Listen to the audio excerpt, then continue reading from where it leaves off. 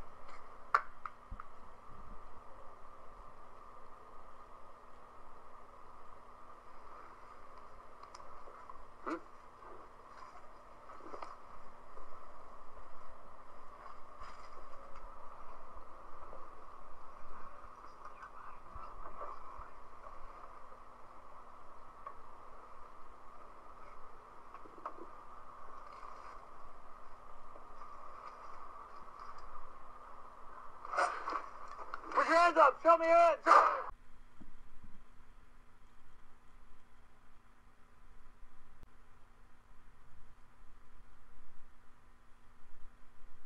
He is senseless. My daughter was 28 years old. Had her whole life in front of her. And I don't have nothing against the neighbor. I mean, hey, if he sees something going over at that house with my daughter, you need to call the police. You know what I'm saying? But it's the way the police acted. You got to know. There's somebody's daughter. Somebody loved her. And it was a better way. It didn't have to be like that. Jefferson thankful for their final words. I texted her, said I love her. And she texted me back, said I love you too. The two shared a very special bond. When she was growing up, I read to her a lot. I bought her a lot of books. Ooh, she loved to read. She reads all the time. Her mother tell me she in there reading. Reading fueled her passion for learning. Hi, my name is Atatiana Jefferson, and I'm doing lab exercise 5. Jefferson going on to get a pre-med degree from Xavier University. Currently, she was working in pharmaceutical equipment sales, saving up for medical school. She had hope, she had dreams, she had aspirations. They've lost it for no reason. I've seen many cases like this where you think that they would have learned from it. I like this Bolton, John, I don't want no hug. That's my one and only daughter. I'll never forget this. Now, I wanted to speak about Atatiana Jefferson. She was shot by a Fort Worth police officer.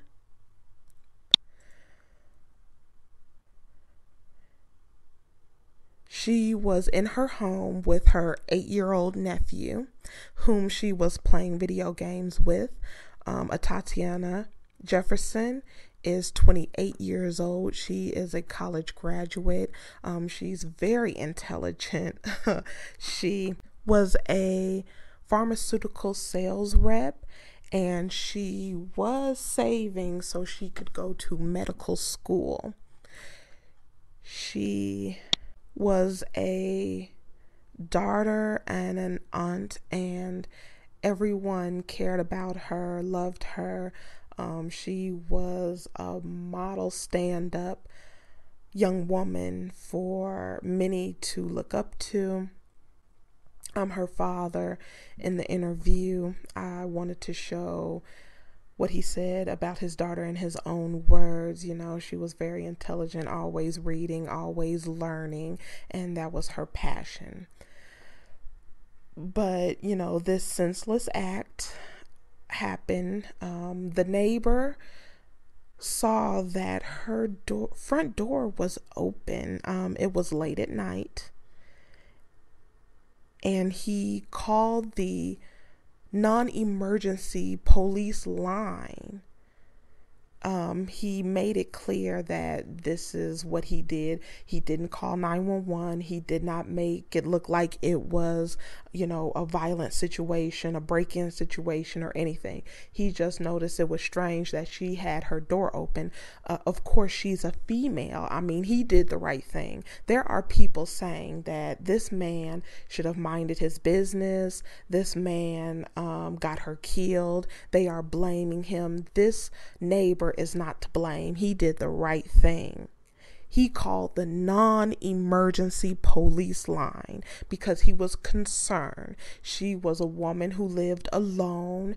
It didn't look like she had a dog or any pets, and she was babysitting her nephew at the time. I think it's commendable that he noticed that and he took concern, because a lot of people will do that. They'll mind their own business. Somebody could be laying down hurt, or somebody could be bleeding, and those crucial seconds of you calling for help could actually save their lives. So it's asinine for certain people who are blaming the neighbor and talking about the neighbor. It just doesn't make sense. People love to blame someone. They just have to blame someone. And this neighbor is not to blame at all. He did the right thing. Seeing she was a woman who lived alone, I would want my neighbor to do that for me. He is not responsible for the insufficiency of the police officer. What was supposed to happen was they were supposed to pull up. They were supposed to knock on the door. They were supposed to announce themselves and do a wellness check just to make sure everything is okay. Make sure nobody is hurt. Make sure nobody's laid out in a medical emergency, and make sure everyone is safe while being able to protect themselves. Okay, and people saying that he should have went over to the home, that would be stupid. What if somebody was in there, had killed her, harmed her, and he's going over there like he's going to do something, and then he gets killed? Then what people will say, they will flip it and say, oh, well, he should have minded his own business. He shouldn't have went over there without a weapon. He walked right into it. So, you can't win with people. You really can't. But from my understanding, a wellness check is the police pulling up. They may have their sirens on. They may flash their lights. They come up. It's more than just one officer. Knock on the door, announce that they're the police, and do a wellness check. Make sure there's no medical emergency, no one's hurt themselves, or no one is hurt and no one is in danger. That's my thought on a wellness check in a non-emergency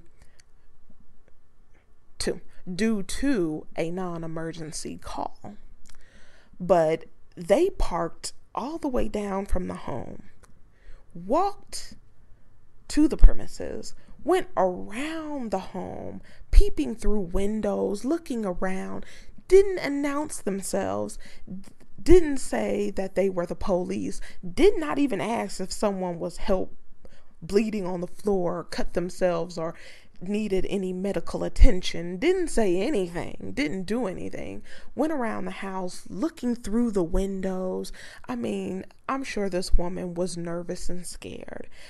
Nobody has said anything. People are tipping and creeping around your house, looking in your windows. You see the figure of a man holding a gun, and she went to go get some protection to protect herself. And before the officer could give a command, he shot 4 seconds. In 4 seconds. All of this was wrong. It went wrong. All of the police officers involved in going to Atatiana's house was insufficient, and they need to pay for what they did. This was cold-blooded murder. This is not the proper way to conduct a wellness check. There was so many violations of protocol here. And it's just disgusting. And it's always a violation of protocol in Black neighborhoods and Black areas. And if people think the police don't know the Black areas, then you can stay in Candyland all you want to. This is a disgrace. This should have never happened. But again, I said, I know why this happened. I know exactly why this happened.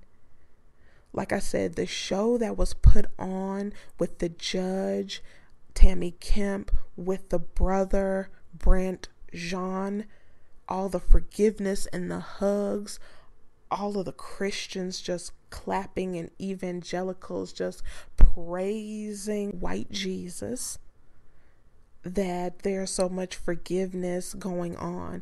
And I said in one of my videos, all of this forgiveness from these Christians, no matter the skin color or who they were, because there were Black ones, there were white ones, there were all different kinds of people.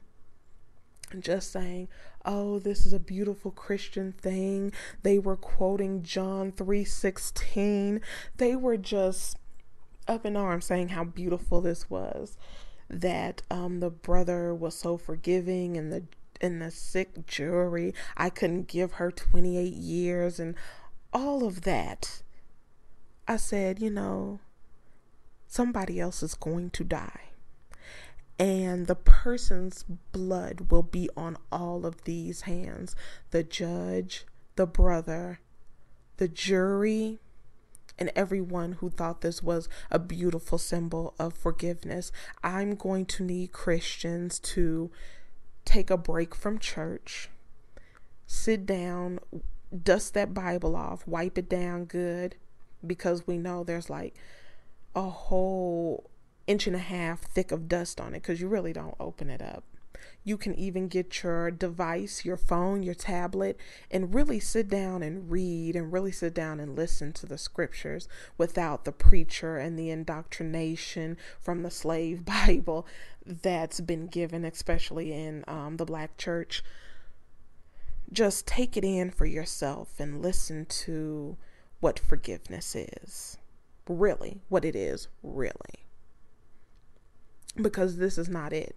Because as you can see, the result of all this forgiveness was that Atatiana Jefferson lost her life.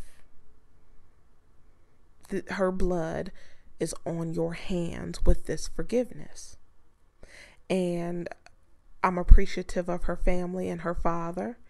And he said he doesn't want a hug. He does not want this fake ass forgiveness. He wants justice for his daughter. And I applaud him for that, and his strength and his resolve. And the police officer was arrested on murder charges, but he did bond out on $200,000 bonds. But the police aren't paid much, and they're under so much stress, and I really can't.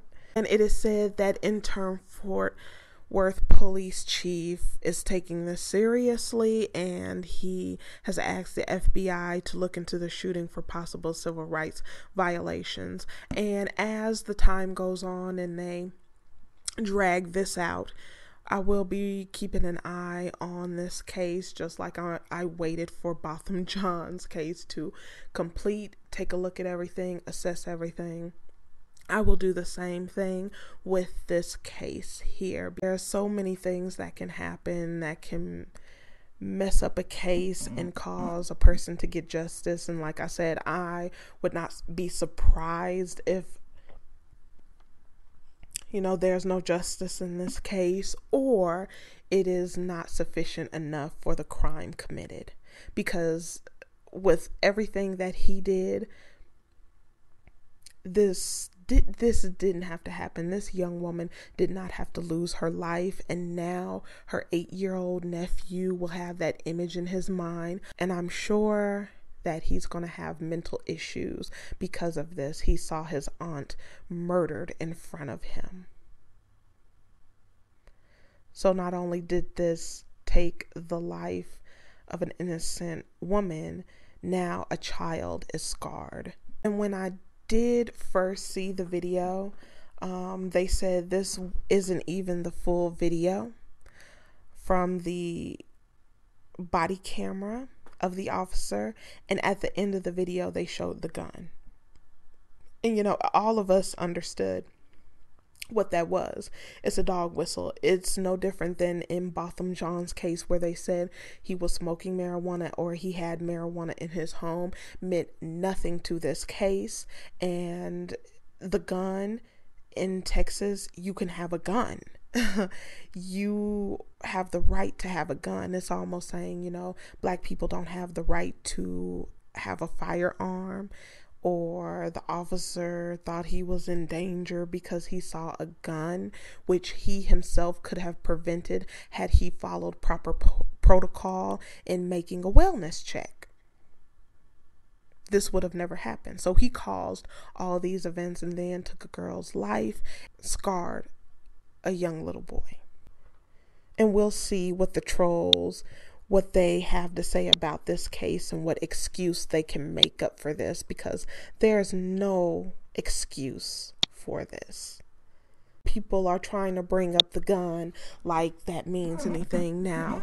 The 8-year-old nephew has spoken out and said that his auntie took the handgun from her purse and pointed it at the window, and then that's when she was shot, which is understandable because he did say that she heard noises coming from outside. And I'm sure she saw the figure of a man with a gun, and she didn't know who this was prowling outside of her house, and she's trying to protect her nephew and her life. So she got her handgun, which she has every right to have, pointed it at the window, which she had every right to do, and she was shot by the police. There is no justification for this because she was in the right. The gun means nothing. There was no excuse for him to murder her. He was the reason why these events happened. And I wanted to reference the Castle Doctrine and the Stand Your Ground law. The Castle Doctrine and Stand Your Ground laws are affirmative defenses for individuals charged with criminal homicide. The Castle Doctrine is a common law doctrine stating that an individual has no duty to retreat when in his or her home or castle, and may use reasonable force, including deadly force, to defend his or her property, persons, or other. However, an individual has a duty to retreat if able to do so before using reasonable force. Stand your ground laws, by comparison, remove the common law requirement to retreat outside of one's castle, allowing an individual to use force in self-defense when there's a reasonable belief of a threat. Deadly force is reasonable under Stand Your Ground law in certain circumstances, such as immediate, great bodily harm or death. And with this would fall into great bodily harm or death, and this would also fall into where you can't retreat because there's literally someone outside of your home with a deadly weapon pointed, and they're looking in your window, and that is a threat, period. But I just wanted to speak on this because I am so sad and so sorry for the family, and I hope they can get through this. This was his only daughter. She was an amazing person, an amazing aunt, amazing daughter, but I saw this coming, and it's so sad that this innocent young woman had her life taken because of the forgiveness and the coddling that we do when things are done wrong, and we don't even stand up for our loved ones and ourselves and our own lives. And I saw this coming, and I'm so sorry for this family. And I'm so glad that this family does not have that same view as some members of the Botham Jean family. Because this is just out of control. It's unacceptable, and it needs to stop. And the police may be laughing and thinking, they're getting away with this and that it's funny, and people who walk the blue line. But there are going to be consequences and repercussions for this happening. Not everybody is the type to forgive. Not everybody is the type to hold your hand. And this could cause some issues with police officers all around this country. But I'll go ahead and leave it right here. Let me know what you think, and I'll see you in the next one.